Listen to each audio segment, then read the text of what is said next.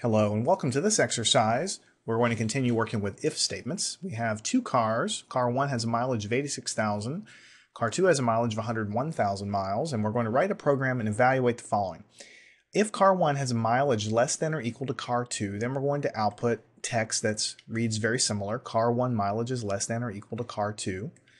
If car 2 has a mileage of 101,000 miles, then we're going to output car 2 has a mileage of 101,000. And if car 2 has a mileage less than car 1, then we're going to output I will eat my foot if this prints on the screen. That's kind of a silly statement because you'll see that it's impossible. Car 2 doesn't have a mileage less than car 1. So let's go ahead and put it in the code and see what happens. We're going to create two integers because these are whole numbers, this mileage here. Car 1 will assign 86,000, car 2 will assign 101,000, and we'll just write the if statements. If car 1 less than or equal to, that's what this means. So this is going to evaluate back as true if car 1 is less than car 2 or if car 1 is equal to car 2. In that case, we're going to print car 1 mileage is less than or equal to car 2. The next one, if car 2 is equal to that, the double equals means it's equal to 101,000 miles exactly, then we're going to print out car 2 has a mileage of 101,000.